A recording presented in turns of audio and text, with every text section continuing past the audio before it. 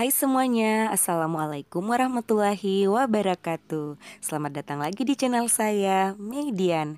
Di video kali ini kita akan belajar cara membuat dorayaki. Jadi nonton terus videonya sampai selesai.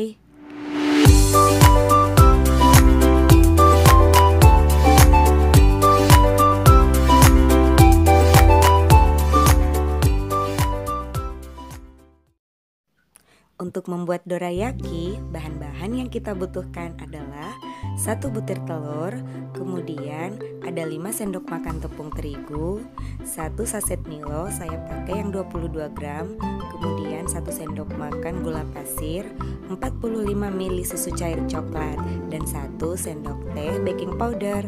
Itu saja ya bahan-bahannya, kita lanjut ke proses berikutnya.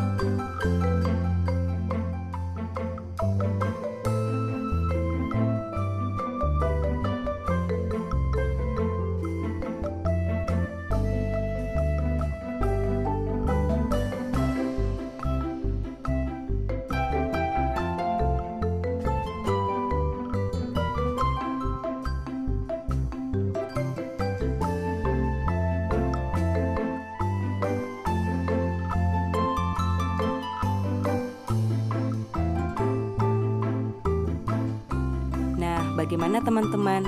Mudah bukan cara membuat dorayakinya? Bahan-bahannya sangat simpel dan dorayakinya sendiri sangat lembut loh. Jadi selamat mencoba di rumah ya. Ini resep anti gagal. Semoga kalian suka. Sampai jumpa lagi di video-video berikutnya. Jangan lupa komen, like, subscribe, dan share video ini ke sosial media kamu. Wassalamualaikum, bye-bye.